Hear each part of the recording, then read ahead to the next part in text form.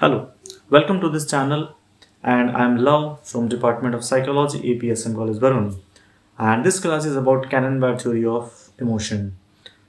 In previous class, we have discussed about the James-Lange theory, and we have observed that there were some shortcomings in that theory that failed to explain the functioning of the emotion, and the shortcomings were not addressed by James and Lange, and that's why another theory proposed by Cannon and Bard came into existence.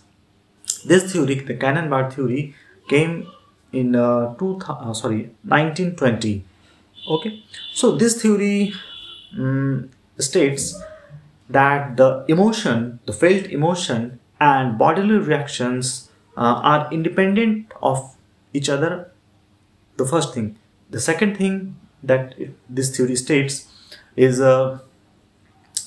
even though both things are independent of each other, emotion and bodily reactions, but both things are triggered simultaneously. Okay, both things go on simultaneously, as opposed to the James-Lange theory, in which it was proposed that first bodily reactions occurs and then we feel emotion. Okay, so this is diagonally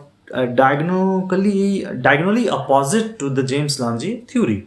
Now let's start. How does this emotion work as per this theory?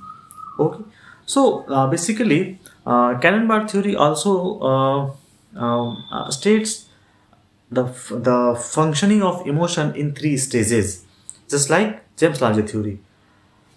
In first stage, we perceive some situation, some environmental situation, some external situation that can produce emotion in ourselves. Okay, first stage. The second stage starts when hypothalamus is activated. As we see some object, some stimulus in the external world and environment, it triggers our hypothalamus, and triggering of hypothalamus is the second stage. After triggering of hypothalamus, we can say after activation of hypothalamus, it sends signals or outputs in 2 directions. Okay, the first goes to the external body organs and the internal body organs, we can say. Okay, and this result into producing bodily expression of emotion that we call bodily reactions. Okay, the second signal goes to the cerebral cortex, where the pattern of discharge from the lower brain areas is perceived as the felt emotion. Let me say it again. First, we perceive some object in environment. This is first stage. The second stage starts when hypothalamus is activated by our perception of object. Okay, and when hypothalamus is activated, it sends signals in 2 directions. First, to our external muscles and internal bodily organs, and this produce bodily expression of emotions like changes in breathing pattern, our heartbeat changes, our perspiration rate changes. Okay, these all things starts happening. And the second signals goes to the cerebral cortex, where the pattern of discharge from the lower brain areas is perceived as emotion. In simple term, we can say when the second signal goes to the cerebral cortex, we perceive emotion. Okay, we come to know that the particular emotion is this. Okay, we are facing a fear, we are in love, we are sad. So these are all emotion. But the important thing that Cannon-Bard has said is these 2 things happens simultaneously. 2 things means bodily reactions the starting of bodily reactions and our perception of emotion happens at the same time. Okay. It is very clear that this theory is in contrast with the James-Lange theory, because this theory holds that bodily reactions and the felt emotions are independent of each other, but both happens at once. Okay, together, simultaneously.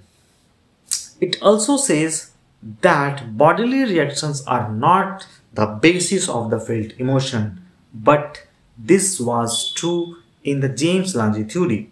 In the James-Lange theory, it was proposed that our bodily reactions are the basis of our felt emotion.